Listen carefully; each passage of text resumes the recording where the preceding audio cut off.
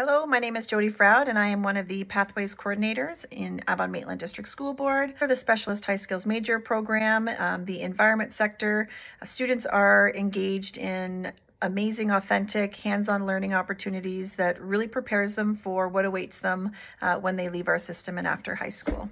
Hi, I'm Holly Durst, and I teach at Goddard Public School, grade 4-5.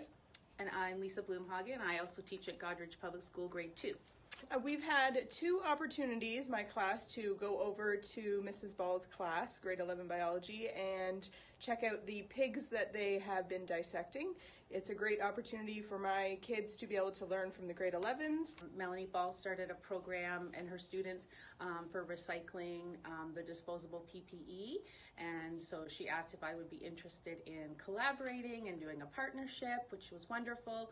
The staff and students are all very appreciative that we know that we're helping the earth by recycling these items. My name is Jessica, and I'm a recent graduate from GDCI. During my time there, I participated in several clubs, which included both Science Olympics and Envirothon. These science-based clubs allowed me to expand my STEM knowledge and experience firsthand the jobs and activities in that field. But that isn't all GDCI has to offer. From weekly math challenges to robotics classes to guest speakers in the STEM field, GDCI offers amazing experiences to all students, many of who, myself included, have gone on to pursue further education in the STEM field. My name is Glenn. I'm a graduate of GDCI, and when I went to school there, I was the soil expert for my Envirothon team. I think it was an amazing experience. I got to learn about the different types of soil, how to test for them, and how they affect biodiversity. Overall, I think the experience was very valuable and helped me understand and cherish the environment even more. Hello, my name is Sarah Gowanlock, and I am doing a PhD in microbiology and immunology at Western University, and currently I am in New York City at Wiley Cornell Medicine doing HIV cure research. I can confidently say that I would not be where I am today if it wasn't for the amazing support I received at GDCI when it came to STEM-related activities. I was a part of clubs like Science Olympics and Envirothon, and being a part of these clubs really helped to motivate and push me to not be afraid to chase my dreams and have fun while doing so. I hope that other students can have a similar experience as me, and that GDCI can continue to provide STEM-related support to students who are interested in pursuing a career in STEM. Thank you. During my time at GDCI, I was able to participate in STEM-related activities such as Let's Talk Science classroom visits, Science Olympics, and the Envirothon competition. GDCI was consistently one of the few rural schools in attendance at these events. The STEM teachers at GDCI went above and beyond to provide equitable and accessible opportunities for their students, despite the educational barriers that exist in many parts of rural Canada. By doing so, they were able to spark interest in STEM careers in myself as well as many of my classmates.